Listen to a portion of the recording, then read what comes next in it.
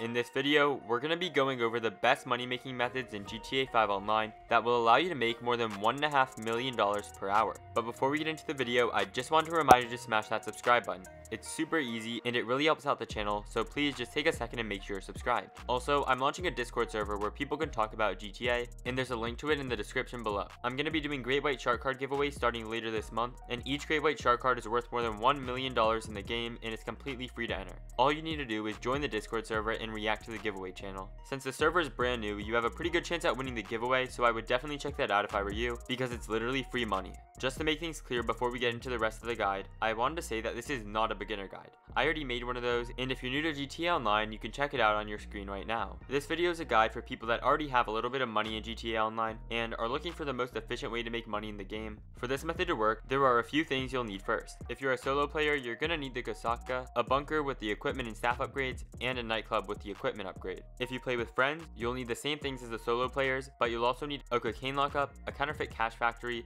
and a meth lab with the equipment and staff upgrades. It's okay if you don't have everything I mentioned, and I'll suggest some alternatives you can use later in the video. This money making method works in a simple 3-step cycle, with only a few tweaks depending on whether or not you're a solo player. The first step of this cycle is pretty simple. All you need to do is resupply your businesses. For solo players, this just includes the bunker, since the nightclub restocks itself as long as you have your technicians assigned to collecting products. For people that play with friends, it's the same thing, except you also have to resupply the cocaine lockup, meth lab, and counterfeit cash factory. Traveling to all these locations might be a bit time consuming, especially if they're really far away from each other, but there is a way to get around this problem. If you own an arcade, you can purchase the Master Control Terminal, which allows you to check up on and resupply all of your businesses from a single location. This will save you a ton of time, and if you have the money to spare, it's definitely worth the investment.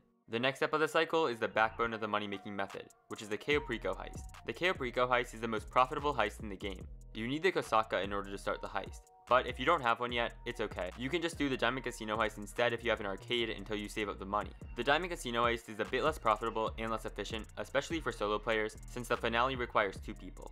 But it's not that big of a deal, and you should be able to afford the Cayo after just 1 or 2 heists. The Perico heist and its setup missions generally take around an hour and 15 minutes to complete, but it is possible to do it in under an hour. And you can usually make between $1.25 and $1.75 million per heist, depending on the vault content. In order to do the heist that quickly, you should only do the required prep, since you really don't need any of the other ones after you've done the heist a few times and learn what to do. I've got a guide for the heist, and you can check it out in the link in the description below after this video. Once you completed the Perico heist, you should be at about an hour and 15 minutes into the cycle. And now you're ready for the final part of the method. For solo players, this involves selling either your bunker or nightclub stock and alternating between the two each cycle to give them enough time to restock sufficiently. As a solo player, you need to make sure that you sell your bunker stock whenever it reaches the max amount it can hold for one sell vehicle, which is 1.5 bars of stock. Because while it is possible to complete the mission with multiple sell vehicles, it ends up taking way too much time and causes issues with efficiency for this method.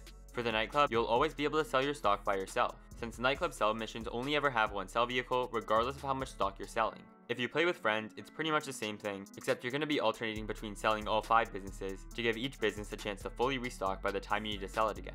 This will make it so the businesses have 4 sell vehicles in the mission, so make sure you have at least 3 friends to help you sell your stock, because otherwise you'll run into the efficiency issues that I mentioned earlier. The main reason why efficiency is so key to this part of the cycle is because you must complete the sell mission and repeat step 1 before the cooldown timer for the Perico heist runs out. Once the timer runs out, you'll receive a call from Pavel telling you can redo the heist on hard mode, which will allow you to make even more money from the heist.